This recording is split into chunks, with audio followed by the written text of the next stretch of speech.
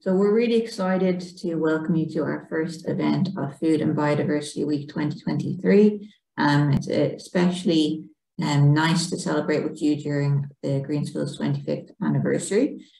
So this week is all about celebrating the work of schools on the food and biodiversity theme and all the different areas that covers.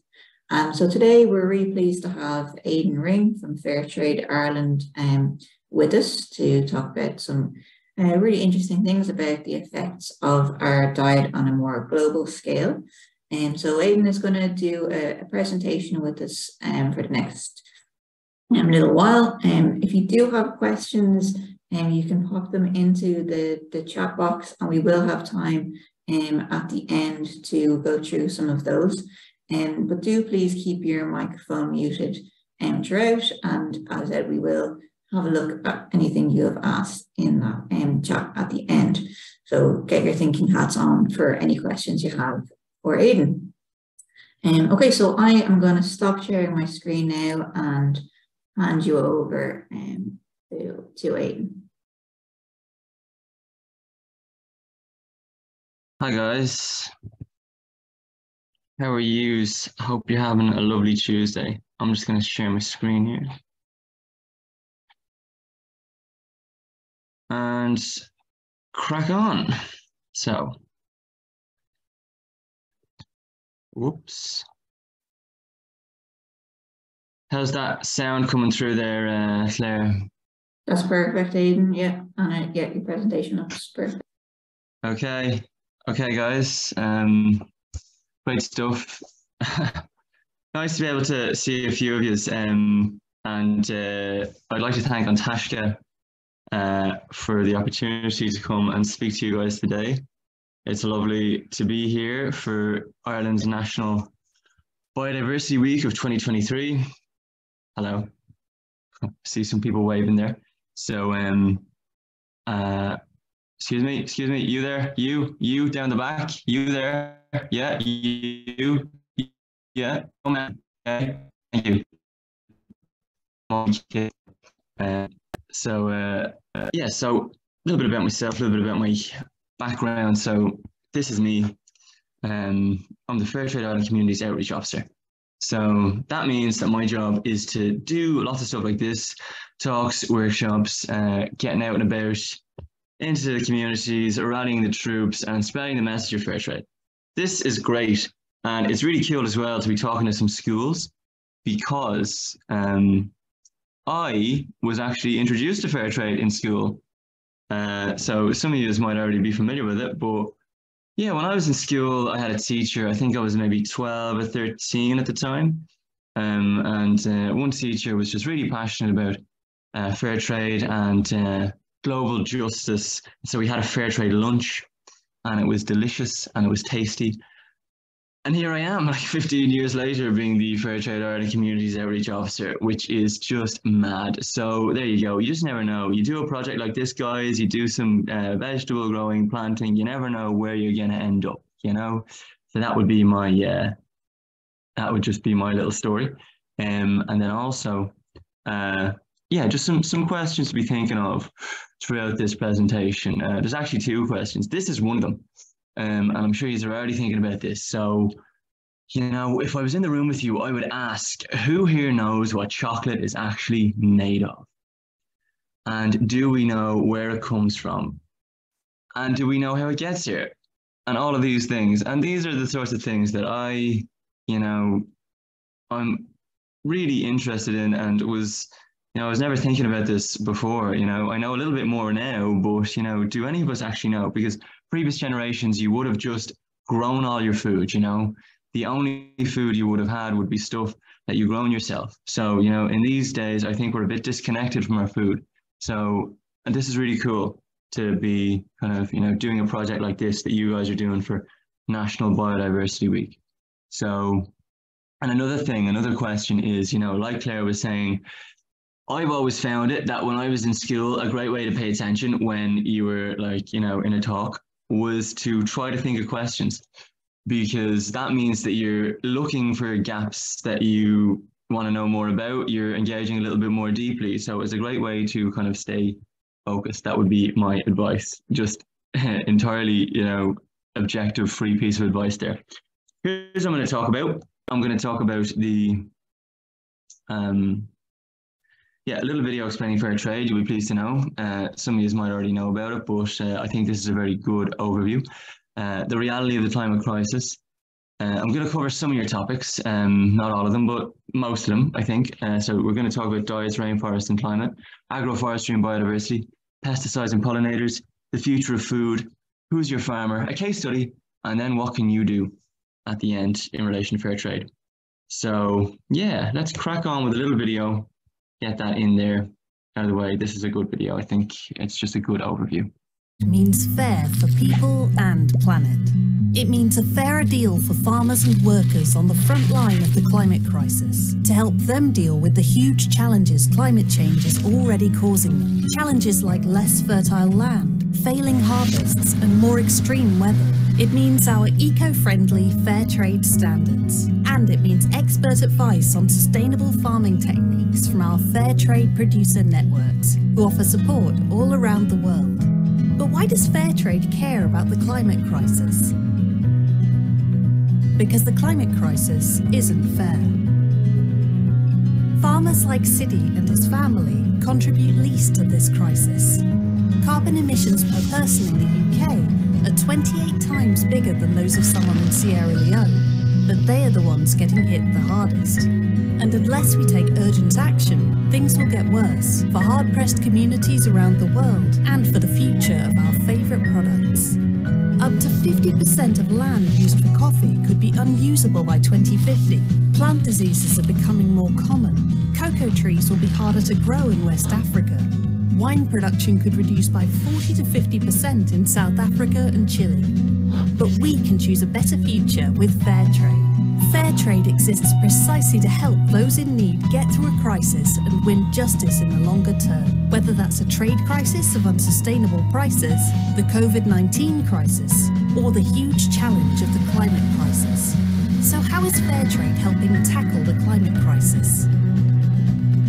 When you buy fair trade, it means farmers and workers getting at least a guaranteed fair trade minimum price and an extra payment known as the fair trade premium, which they choose how to invest in their communities and farms. That means more resources to deal with the escalating challenges climate change brings. This could mean planting new trees, new climate-smart farming techniques, or coping with more extreme weather patterns. Sadly, too many farmers and workers simply don't earn enough to do any of this, which is why our global fair trade movement is campaigning for all farmers and workers to earn a living income, so communities, businesses and families in the global south can survive this crisis. But with our fair trade producer networks, fair trade is there on the ground too, giving expert practical advice. Fair trade farmers are on the front line of the climate crisis, but are working to win a better future for our planet. They work in line with our eco-friendly fair trade standards, bans on deforestation, commitments to reduce carbon footprints, protections for biodiversity. So every time you choose fair trade, you're choosing a better future for all of us and the whole planet. Action on climate change is in our hands. Share to help us win a fairer future.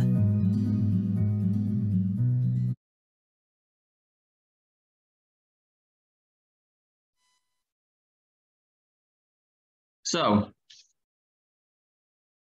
there you go. That's a little bit about the situation that we're facing and what fair trade is doing to combat the climate crisis and the loss of biodiversity. So yeah, that's one thing to mention, is that the reality of the climate crisis is pretty tough, but it also does have a lot of overlap with biodiversity. The biodiversity loss that we're seeing, species going extinct and stuff like that. So yeah, that's kind of just a thing to have in your mind when you're thinking about these types of things. And the thing is that it's tough for us, you know, in the global north, but it's even tougher in the global south, as we were seeing in that video. So these are just like some of the facts. So you know, for instance, you know, as the video was saying, it's not fair. So the poorest half of the global population are responsible for only 10% of global emissions, and 50% of our emissions are attributed to the richest 10%. Put another way, that means that the richest 1% in the world produce twice as many emissions as the world's poorest 50% of people. Twice as much. That is just nuts. And this goes back in time, like very far back in time as well. And it's really like the problem is the disconnection between us and nature, the disconnection between us and our food and other wildlife. And that really began with the Industrial Revolution. So it's only like we're only seeing the worst effects of it now, but it's a whole inequality thing and unfairness, a problem with unfairness and lack of equality across the world, because a lot of the wealth of the global north has been extracted from the global south in the form of, crops or gold, cotton, textiles, whatever it is. And so that is not fair. So that's, why I think the fair aspect of fair trade is so important. And to kind of, bring that into the topic of diets, rainforests and climate, we can kind of see here in the picture on the right, this is farmers in the Dominican Republic. That's some banana crops that have been ruined. The Dominican Republic is in Africa. So the places hardest hit by climate change are some of the world's most biodiverse regions. So this is a big problem, because that's where you got the climate crisis and biodiversity intersecting, because they're also where a lot of our food comes from. So, Central America, East Africa, and the Caribbean, like lots of coffee, tea, sugar, vegetables, coconuts, avocados, all of these things that we love. A lot of them come from the places around the equator that are the most biodiverse regions on Earth. And in terms of rainforests and deforestation, why does deforestation occur? So these are just some reasons. It occurs for timber, to take wood, to make our tables, to clear land for beef farming, for lots and lots of cows, and to create plantations of palm oil. I think some of you were covering this in your topic. So palm oil is, basically it's an oil that actually is in a huge amount of products that we don't even know about, like nuts and yogurts and just many, many things contain palm oil. So the industry and a lot of forests are cut down to make it. So this is kind of a visual representation of that. So how this impacts biodiversity and climate is that the deforested land on the left there has only a tiny fraction of biodiversity of the original forest. And it goes from absorbing carbon to emitting it. So, trees breathe in carbon dioxide and then exhale oxygen. Whereas when they're cut down, they release all that carbon into the atmosphere. So it becomes a carbon emitter, we call it. And then deforestation apparently throughout the entire world causes 20% of all of our greenhouse gas emissions, which is a huge amount. So we just need to plant more trees and grow more forests, and the forests we do have, we need to leave them alone. So what's Fairtrade doing? So our projects that we have with communities in the Global South, plant a lot of trees. So agroforestry is one thing, which means that trees are deliberately planted alongside crops and animals to improve nutrient and water cycling and to keep the soil healthy and stop this soil from getting eroded away and increasing biodiversity. So lots of animals. So fair trade standards don't allow the cutting down of forests with high conservation value. So, if the trees are small and spread out and there isn't a lot of biodiversity, or if they're diseased or something, it's fine to cut them down. But if it's a national park or it's a biodiversity hotspot, they can't be cut down. We need to protect them. So that's one thing that fair trade premiums go towards. Some cool projects. So brings us on to the topic of Irish biodiversity, where we're at. Because don't forget, we once had a rainforest ourselves. Ireland used to be covered in forests like the ones you see on the right, North Atlantic temperate rainforest it was called. 70 to 80% of Ireland was covered in trees. But now it's mostly farmland, which is just, so we've already kind of cut down a lot of our forests. But it's a lot to do with our farming model. So once that farming model changes, you know, we use less pesticides, we don't cut down hedgerows, and we prioritize wildlife and biodiversity, then, you know, it could come back very quickly. So we're lucky because our climate is very mild and temperate, and we're unlikely to be hit with, you know, huge climate disasters like other countries. So that means we could be world leaders in terms of regenerating biodiversity. And there are many, many communities of people around Ireland working to enhance biodiversity. So one of my other big things that I do is I'm involved in a lot of tree planting campaigns with native trees. So big, massive oak trees, gnarly thickets of holly and blackthorn, and, you know, beech trees the size of a church. There's some fragments of that left, and we'd like to see that, you know, for future generations. And hey, you guys are doing it, so fair play. Talk a little bit about wildlife further.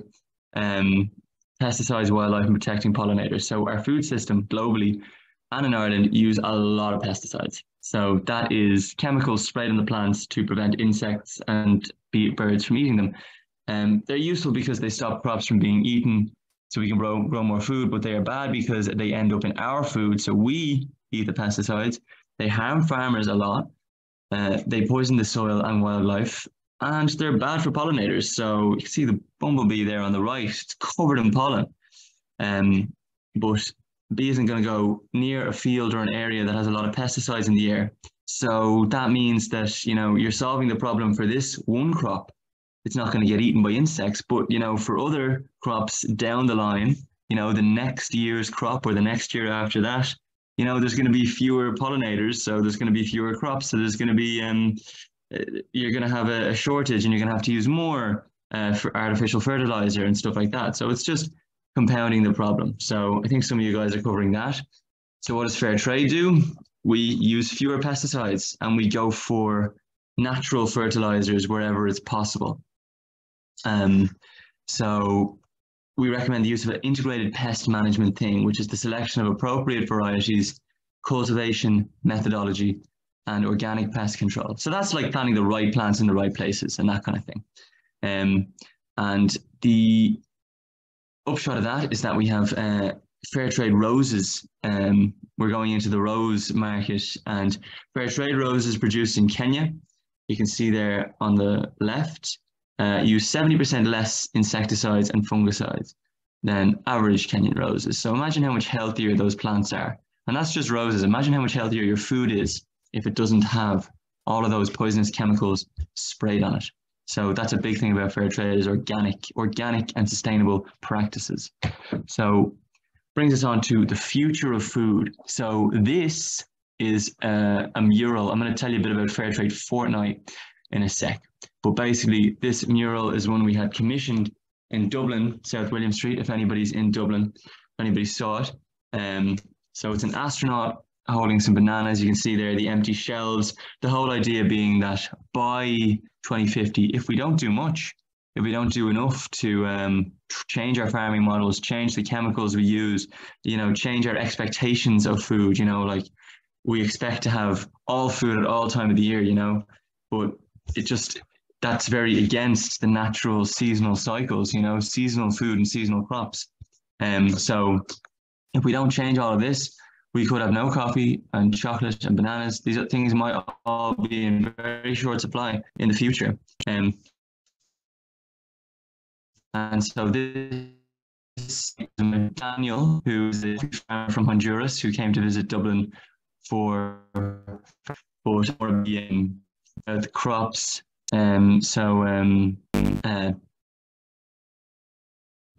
So coffee is one. You probably don't all drink coffee at this stage, but by 2050, up to half the land currently used to farm coffee may be unusable. So that's, you know, does that mean the price of coffee is going to double? Don't know. Bananas. So there's a lot of problems linked with climate change that are threatening banana crops. So floods in Peru, frequent heat waves in the Caribbean and Latin America, and TR4, which is a disease that threatens a very common banana, the Cavendish banana, which is a robust and tasty species of banana. So finally, tea and chocolate. Oh no! Now, in an Irish context, this makes a big difference because you know, we love our tea, we love a cup of tea, and in India they're reporting more extreme flooding tea growers at tea farms, and at this stage I would usually ask who here likes chocolate. If I was in the room with you, you know, I'm raising my hand because I really like chocolate.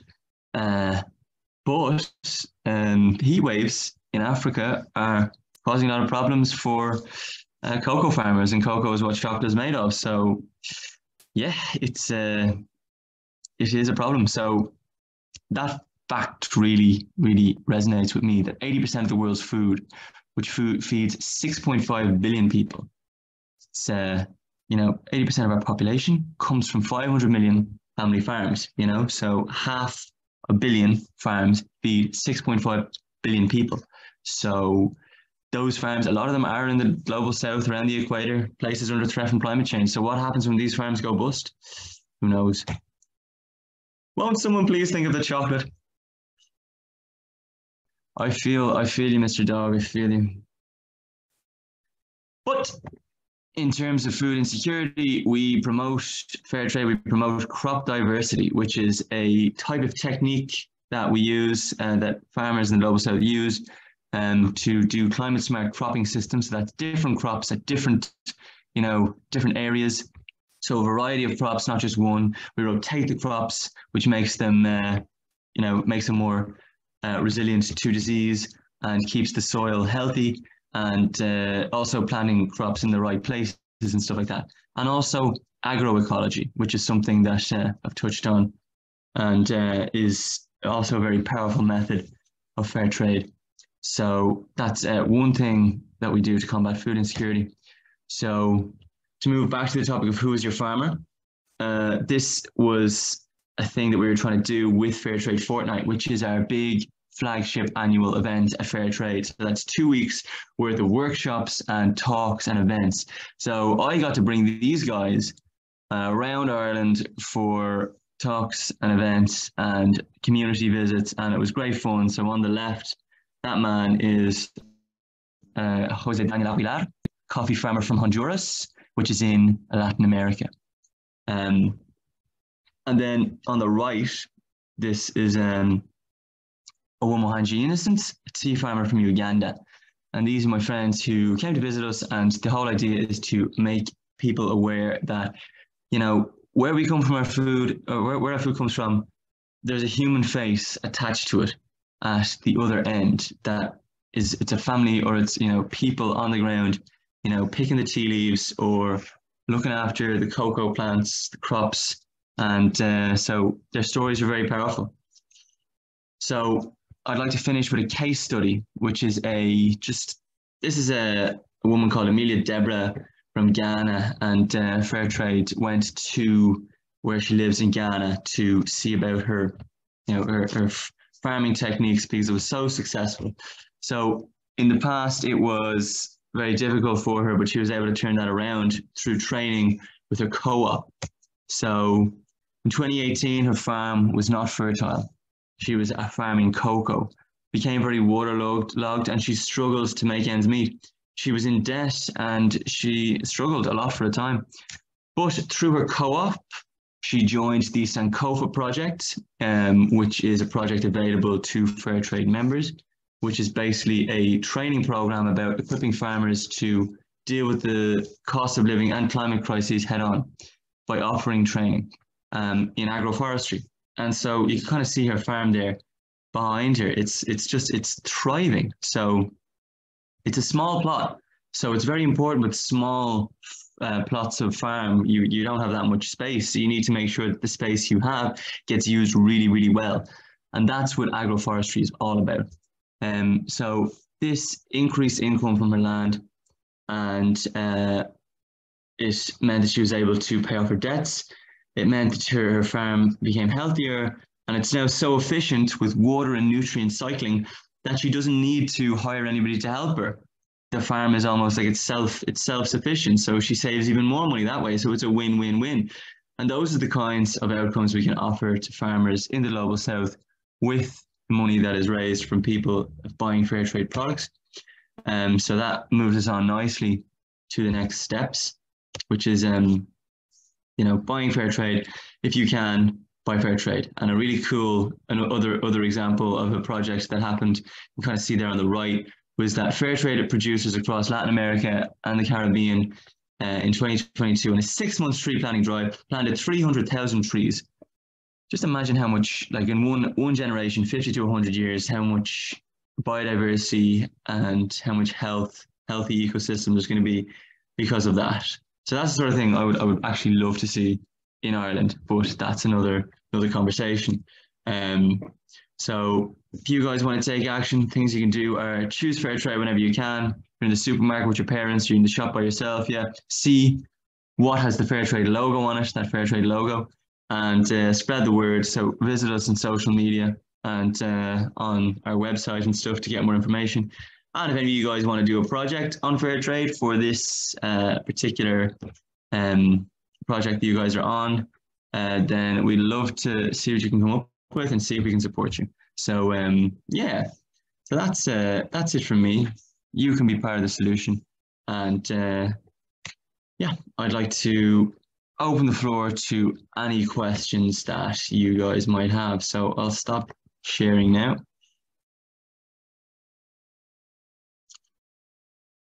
That was great, Aidan. Thanks, man, for that. Really interesting stuff there. And like Aidan said, if any classes have any questions, feel free to put them in the chat box there, and we'll get to them when they can. I had a question about chocolate. I was a bit concerned there. When you're saying, by 2050 we might have a serious struggle on our hands with it. And I actually don't know myself, how does cocoa actually grow? What kind of plant is it on, and what's the danger that it's facing? So yeah, fair enough. And cocoa is a pod, so it's kind of like it looks similar to a coconut, and it grows on trees, so low trees, and the pods kind of they develop throughout the growing season, and they're soft at first, and then they get hard, and then you cut them down when they're ripe, when you can kind of see the right color. And then there's a lot of great videos on the Fairtrade International, Fairtrade Foundation YouTube channel about cocoa, because it's such a big kind of flagship product for us. But yeah, so it needs to be, the pod needs to be opened, then the seeds and the inner pulp needs to be fermented and then dried out in the sun, and that's how you get the chocolatey flavor that everyone loves. And then you add everything else to make chocolate. Excellent. That does sound good. We have a question here as well from Newtown White Educate Together, and they ask, what can one school do to support fair trade? One school, so I suppose the most obvious thing is you can become a fair trade school. We have that program, so that's it basically means that you have to do certain things during the year, meet certain criteria, and it's simple enough. It's a fair trade event during Fair Trade Fortnight, and a fair trade awareness raising thing within the school. So that could be, watching a film or having some kind of a campaign, and then committing to serve fair trade tea and coffee in the staff room. And I think there's maybe one or two other things I can't quite remember, but yeah, we're very much open to helping people to do that, and trying to encourage schools in that direction. And there's a lot of fair trade schools in the countries. I think we have 40 or 50 or so, maybe more. I haven't checked in a while, but yeah, they're all around the country. So that's one thing you can do, and then we'll send you a certificate. And then also, just in general, you can have fair trade events and Fairtrade, just if there's an opportunity to in the canteen to have a Fairtrade thing, Fairtrade products, or as my teacher did way back in the day, schools or classes can have a Fairtrade lunch or a Fairtrade little Fairtrade meal, breakfast or lunch. Then that's also pretty cool, because we have a lot of great products out there in the supermarkets. Brilliant. And I've just put a link there in the chat to the Fairtrade schools. If anybody wants to have a look at that, you can. And I suppose a lot of schools here would be growing some of their own vegetables on school grounds or even at home. Would you say that that's an important thing that schools or anybody can do, is to produce some of their own food?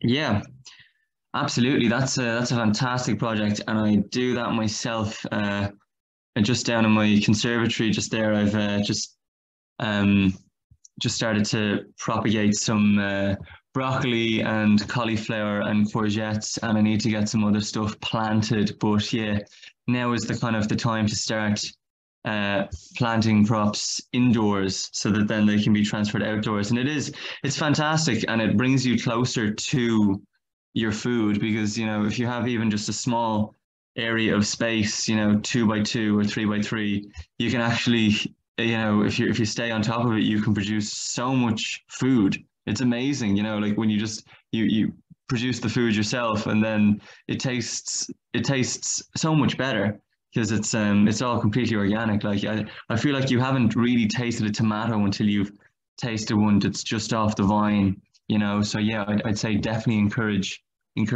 that sort of thing with schools. So fair play.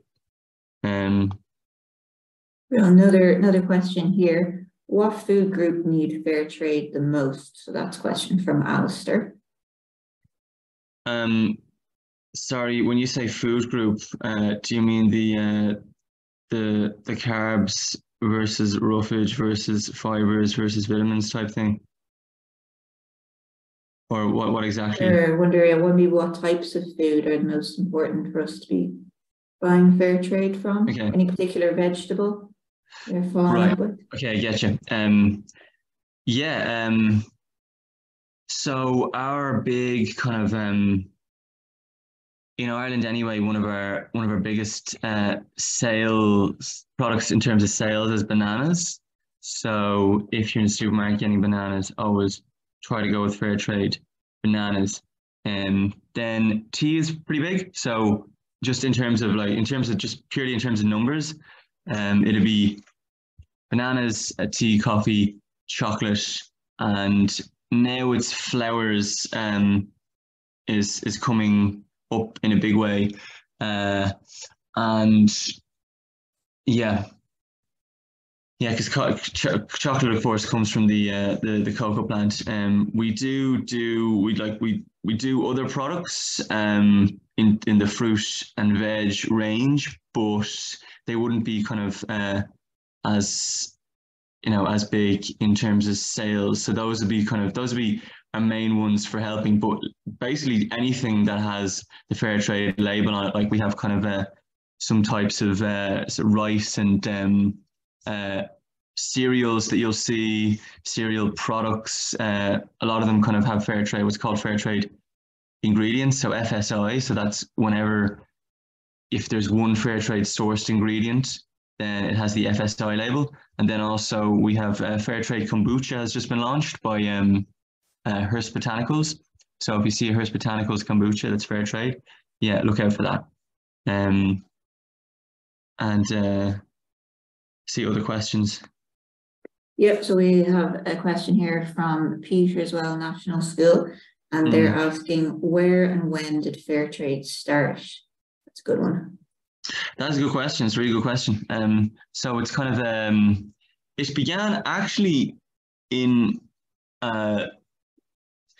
it was originally after World War II. You guys might have kind of covered that, but basically there was a lot of there was a big demand for organizations and sort of, I suppose, organizations like Oxfam and concern were the kind of forerunners of the whole fair trade thing.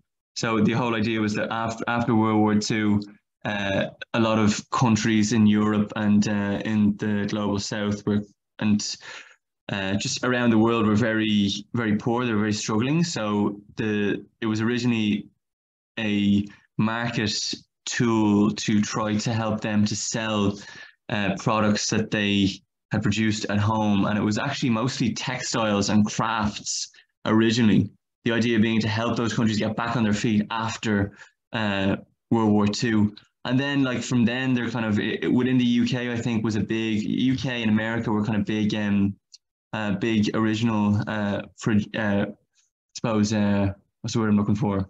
Anyway, they were influential at the start of fair trade, and then that was around the 70s that all 70s into 80s that all began to kind of like kick off.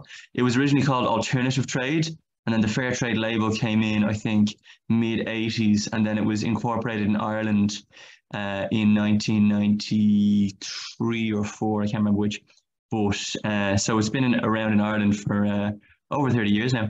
So that's kind of a bit about the history of fair trade. So now we have 16 countries in Europe doing fair trade. So there's fair trade Germany, fair trade UK, fair trade Ireland, and we're all kind of working together towards the same goal. So it's become quite a powerful and large and extensive network.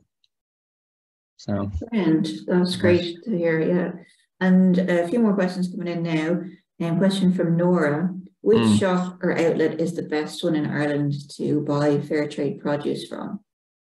I'm not controversial, is it, Aidan?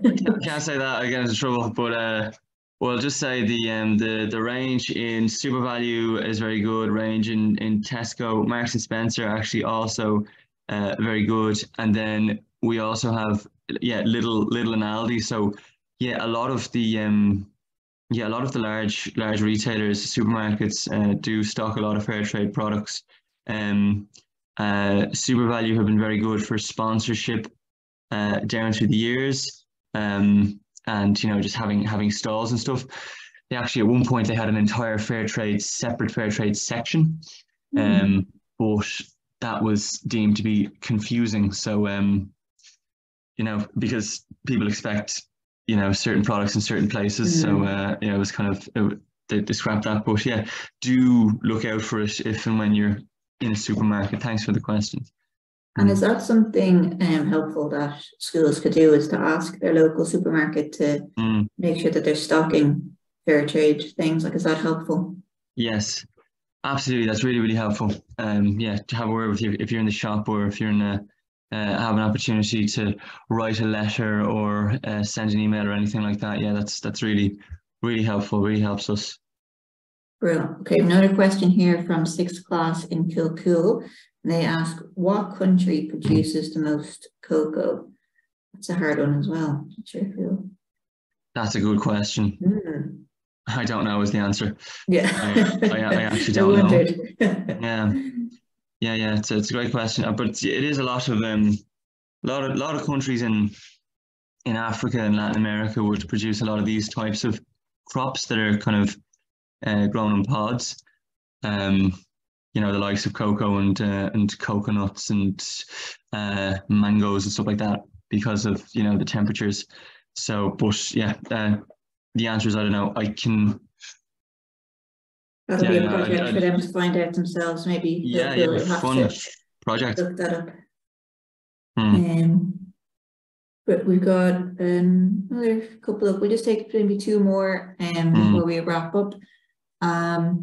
So St. Patrick's Boys National School in Donegal asks, can we prove that Ireland is playing its part and helping? So I'm not sure if that means the Irish government or Ireland in general. Any thoughts on that, Aidan? Yeah, it's a really good approach, really good way to be thinking about things, because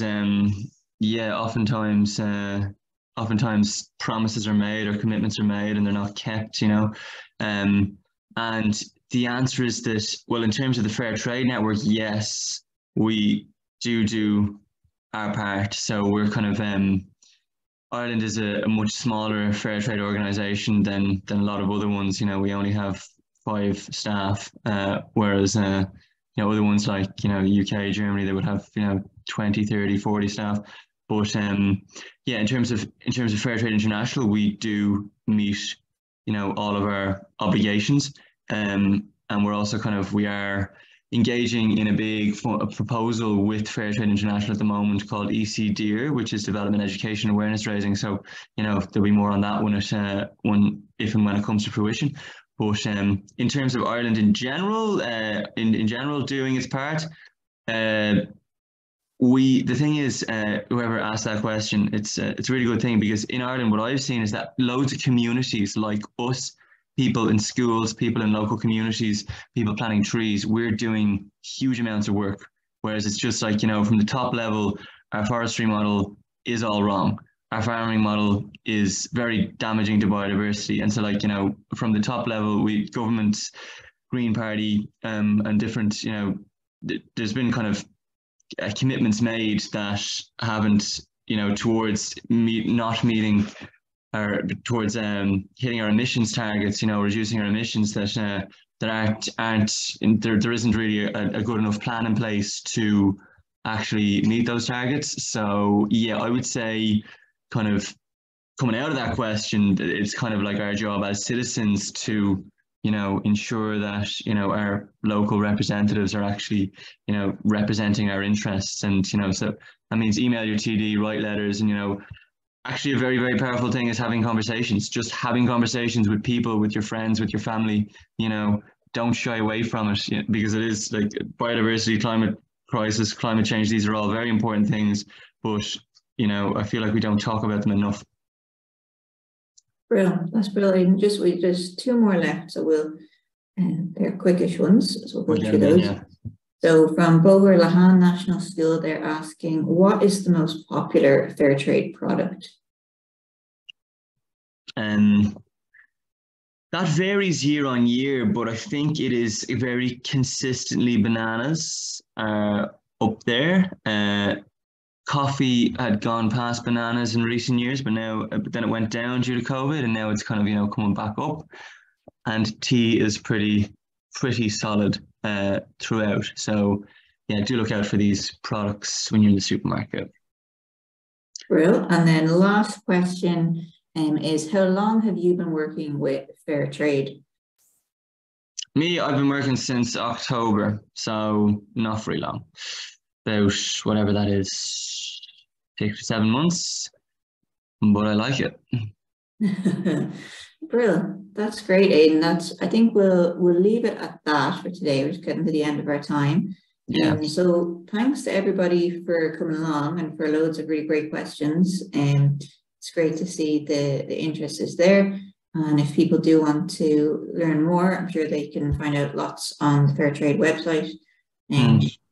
So that there's lots of different videos and links and things there. So I just want to say a massive thanks to Aidan for giving us that really interesting presentation and answering all the questions with us today. Hope everyone enjoyed it, and make sure you are coming along to some of our other events this week. You can check out our Green Schools website to find out more. And this recording will be online on our event page afterwards, so you can share it with other classes in your school if you like. So yeah, thanks again to everybody. Hope you get some time outside in the sunshine today, and big thanks to Aidan again. Thanks a lot for the questions, guys.